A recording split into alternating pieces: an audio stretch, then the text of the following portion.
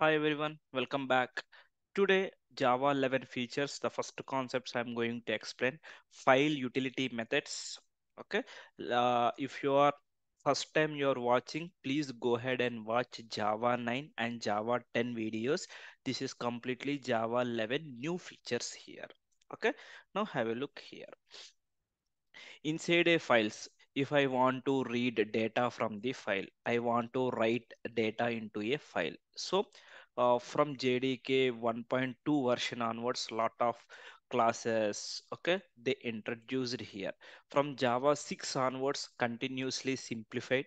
Okay, basically in java 6, if you want to write, if you want to read from a file, we have to open file input stream and file input stream reader and then buffer reader. These many number of classes you need to write in a program.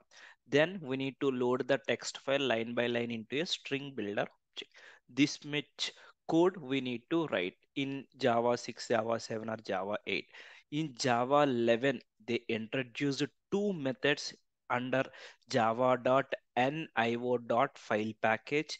These methods are very simple methods: write string and read string. That's it. You no need to create input stream, output stream, stream reader, buffer reader. These are all the classes you can avoid.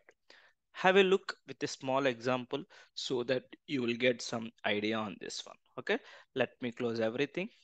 Let me create a fresh project. So 09 hyphen file utility methods. Okay, this is the feature of Java 11.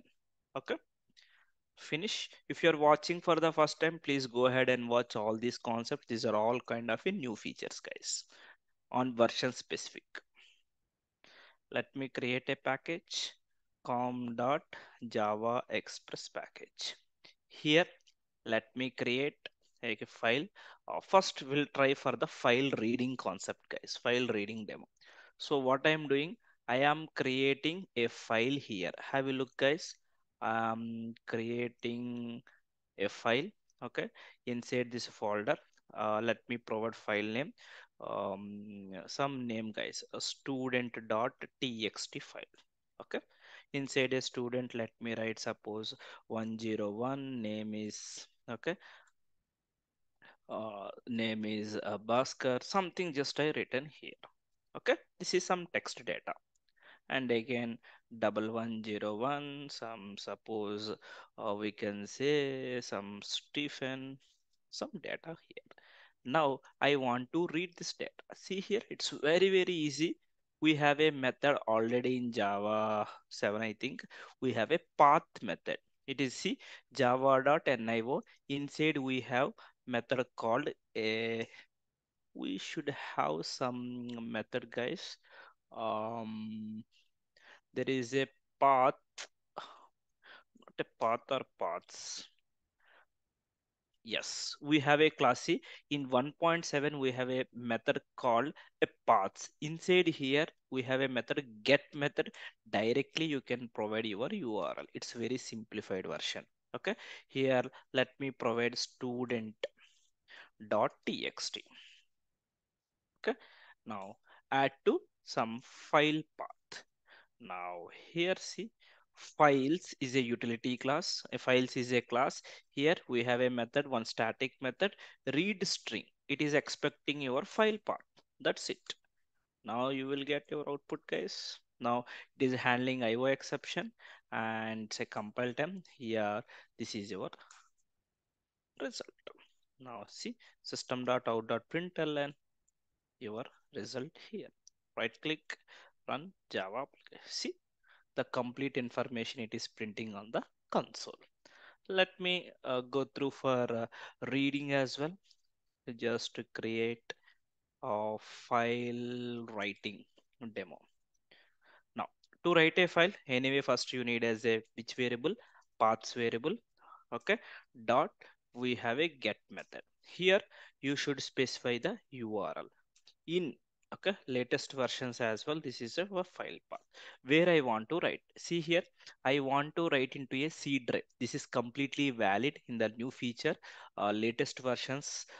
This is a way of another way of writing your file path in C drive colon slash.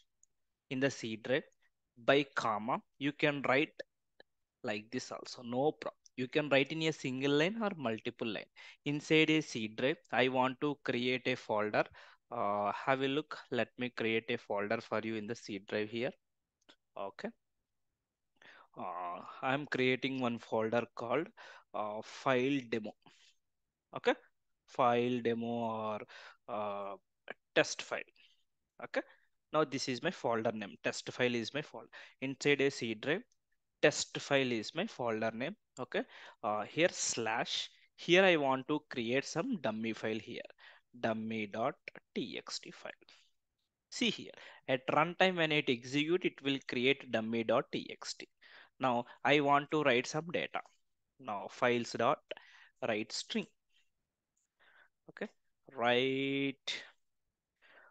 Okay, you want to write as a string, write string.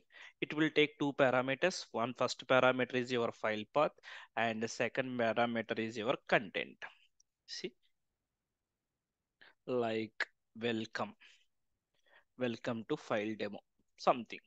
It should be handle IO exception, add throws declaration, and again I want to read the data in the console. You know already how to read the data. Read string from file path. Now you will get your result as well. System.out.println result here. Whatever you return, the data I am storing into your folder and as well as here. Now to verify, go to here, click on test file. See, a dummy file is created. Now see here, dummy.txt here.